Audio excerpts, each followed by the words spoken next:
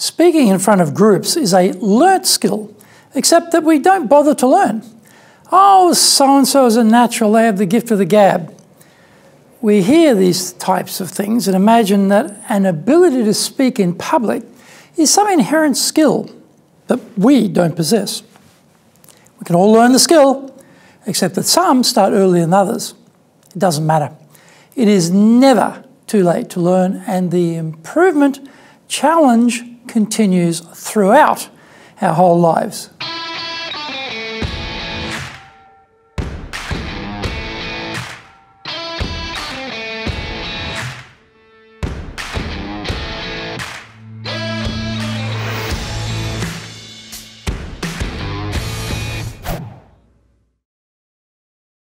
Welcome back to this weekly edition every Tuesday of the Cutting Edge Japan Business Show.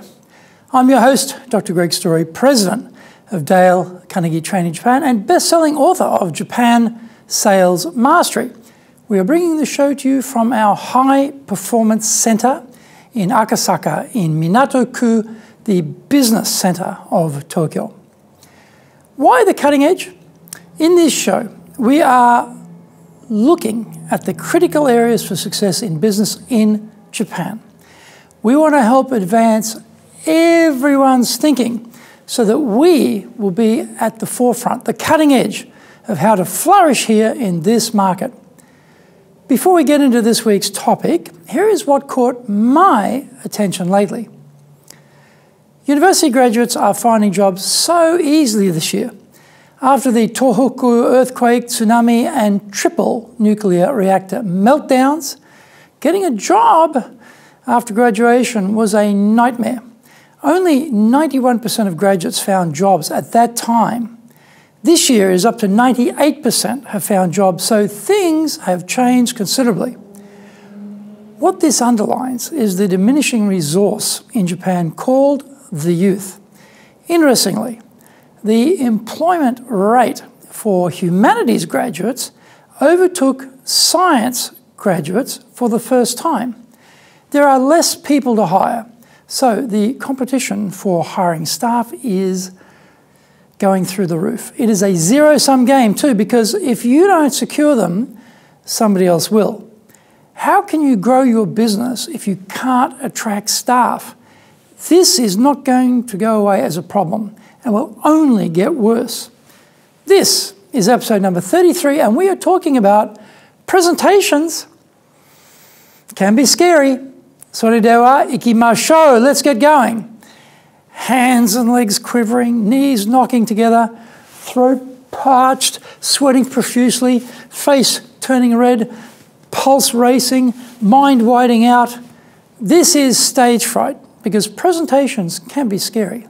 The term stage fright is associated with the total meltdown people experience when they get up on stage in front of an audience to speak. In Japan, there is even an association of stage fright victims who wish to suffer no more. Our exposure to the stage, broadly defined, is any occasion where we are required to get up and speak in front of others. This speaking frequency increases as we get older and as we advance in our careers. Our work responsibilities are rewarded with a salary increase, but also the obligation to give reports or speeches. We are innocently beavering away at our jobs, are recognized for doing well, and given promotions or more responsibility. This is when we are forced to move out of our area of defined expertise and out of our comfort zone. Standing in the crowd listening to your boss drone on is one thing. Becoming the boss and droning on yourself is another. At some point, this will happen if your career is to go anywhere. What will you be like compared to your boss? Equally boring and uninspiring? Frightened to death to get up and speak? A perennial stage fright victim? Tetsuya Miyake is a typical example. He was a low-level bureaucrat in a municipal government office. Promoted to be the head of a department, he suddenly found himself having to give public presentations, including to the municipal assembly. He immediately found that his ambitions had now outstripped his abilities. When he became the mayor of a city ward, the speech requirement exploded, and so did his stress. The opportunity to enjoy the fruits of his hard-earned prominence were removed because this one piece of the work gamut was killing him. "I feel like I barely made it through my term," he lamented. So much for his climb up the greasy pole. When he got to the top, he hated it because he had not bothered to skill himself in one key area. That is ridiculous. This is what happens to us, though. With no thought for the future, we plough along, working hard, looking for the rewards, but forgetting the escalation of expectations that go together with that job progression we seek. If we took our nose off the grindstone for a minute and looked ahead, we would realise that if we go further up the echelon of organisations, our ability to speak in a professional manner will come with the territory. We don't think like that, though, and suddenly we are confronted with our worst fear, speaking in front of others. I was the same. I had no vision of what the future would require. When I was younger, a friend of mine asked me to be the best man at his wedding. He was someone I respected very much, and it was an honour to be asked.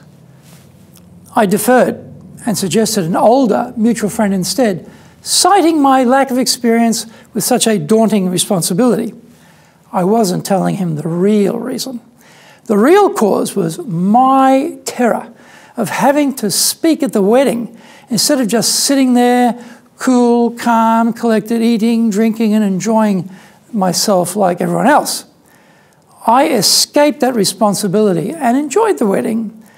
Did I look ahead and realise this is what comes with future responsibilities and go and get some public speaking training? No. I just avoided the issue at every turn, running away from every request like a scared rabbit. Eventually, I did give a public speech. It was a meltdown. Find out more about my first speech disaster when we come back from the break. If you want to become a fully competent and confident presenter, then do the High Impact Presentations course. We are all being judged when we speak, be it in the internal team meeting or in a public environment, be it the big bosses, clients, or an industry audience. Everyone is evaluating us. Don't blow it. Get the best training on the planet. Do the High Impact Presentations course now in either Japanese or English. The bestseller, Japan Sales Mastery, is the new Bible of selling in Japan. To sell to Japanese buyers, you need to create long-term partner-level trust, fully understand Japanese buyers' real needs, convince buyers with your solutions, overcome their hesitation, fear, and doubt, know how to ask for the order, ensure repeat orders. This book is the product of 30 plus years in the trenches selling in Japan. Order Japan Sales Mastery now.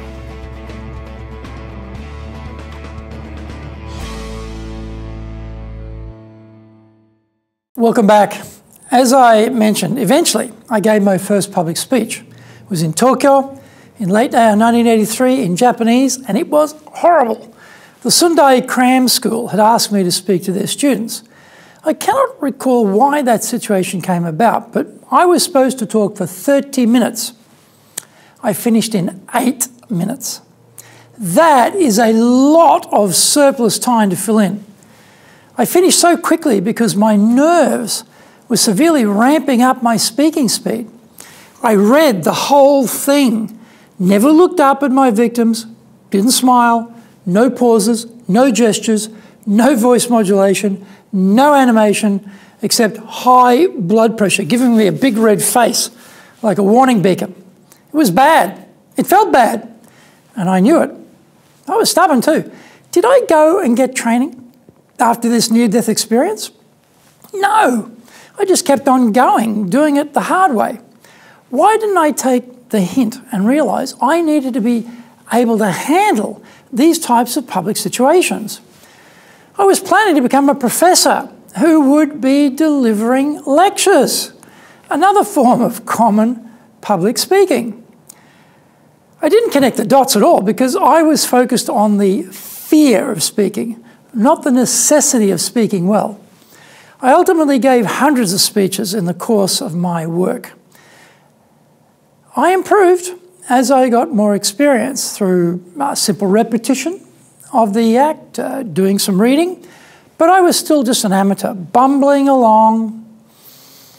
When I took the high impact presentations course with Dale Carnegie, it was such a revelation. 2 instructors, everything videoed, massive personal coaching. It was amazing.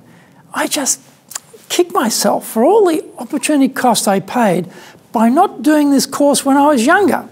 I have no doubt that if I'd done that course in my 30s, my entire career trajectory would have been much better. I was an idiot. I could have spent decades polishing my speaking skills at a high level, growing my potential rather than hiding from the opportunity. I could have ramped up my personal brand big time if I'd been half smart and gotten the training. Like Miyake-san, for long periods of my career, I was in pure, self-inflicted, complete denial. Don't be stupid like me. Get the training. If you're going to get anywhere in your career, you will need this facility to not just speak competently in front of an audience, but to speak persuasively. It is not a matter of if, only a matter of when. Are you going to let stage fright and fear get you? Are you going to kneecap your career growth? Are you going to be petrified every time you have to get up to speak? Do something about it. It is never too late to start. Some action items. 1, recognize the key importance of having the professional facility to speak in front of groups. 2, don't wait. Get the training now. 3, use the training by seeking out as many speaking opportunities as possible. 4, always keep learning and perfecting your skills. And 5, remember, it is never too late to start. The Cutting Edge Japan Business Show is here to help you succeed in Japan. Subscribe on YouTube, share it with your family, friends, and colleagues. Become a regular. Thank you for watching this episode, and remember to hit the subscribe button. Our website details are on screen now, dalecarnegie.com. It is awesome value, so check it out. In episode 34, we are talking about the holy grail of sales. Find out more about that next week. So yoroshiku onegai itashimasu. Please join me for the next episode of the Cutting Edge Japan Business Show. We are here to help you, and we have only one direction in mind for you and your business, and that is up.